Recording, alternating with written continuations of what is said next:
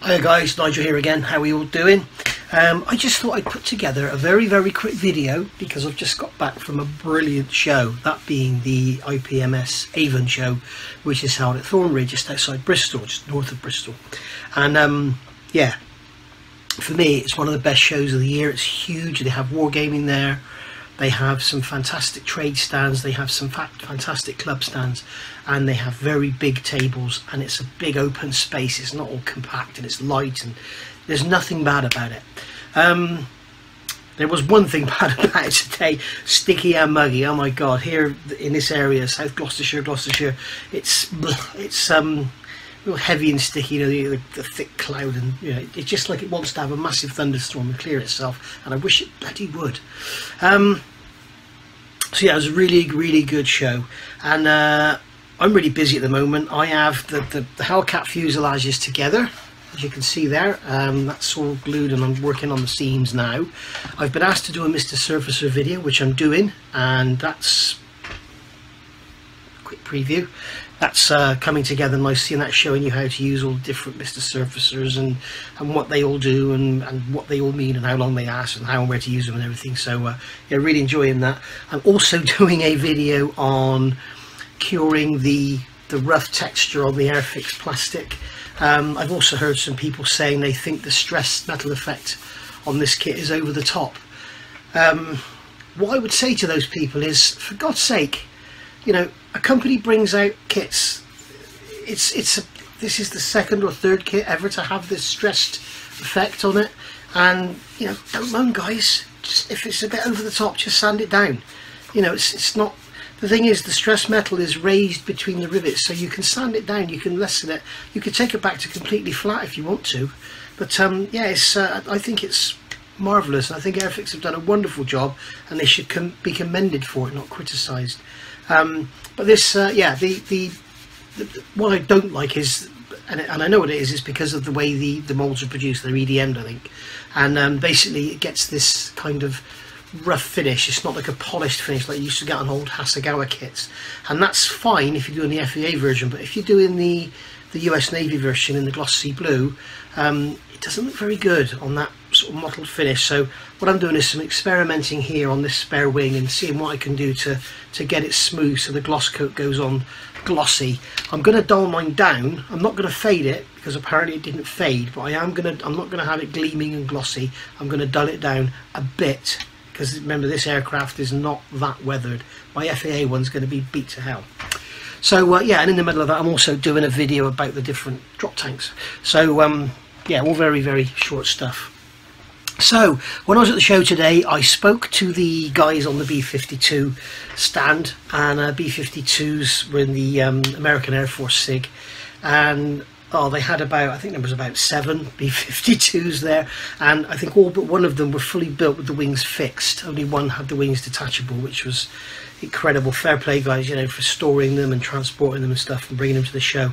Really good. It was really good. I had a very long chat with them, and we also got in this great big long chat about the Model Collect B-52 and its faults and favours and all this, that and the other. And one of the guys there had just bought a B-52G, the Broken Arrow version, and he asked me to go through the kit and show him what I thought was right and what was wrong with it. So of course it inspired me, and I went and bought this because it was cheap. One of the guys at the stands does me some fantastic deals on kits, and yeah, absolutely brilliant. Mainly military models is called, and MMM, and his name's Phil. Brilliant bloke up in Birmingham. He's got a YouTube website, eBay shop as well, and yeah, does some fantastic deals. And if you ask him for a deal, he'll normally do it for you. So yeah, that inspired me to buy that. I also got myself, finally, yay, Micro Crystal Clear. We can try that out and see what we think. Phil Flory thinks it's absolutely amazing, so it must be really, if he thinks it's amazing, it must be at least really good. So so yeah, and also there were some guys there with the stand. I didn't get the name of the club, unfortunately, but they had a beautiful stand with all these Russian aircraft. I got some pictures. If I think of it, I'll put them up now. I'm not even going to try and tell you what the aircraft were because I don't know, but they're beautiful and really unusual. And this thing here with the funny shaped wings and everything, really nice. but it inspired me. I saw the trucks and I thought they look just so fantastic, and it gives you such a fantastic scale for the aircraft. So I was running around the show trying to find some trucks, and I found this.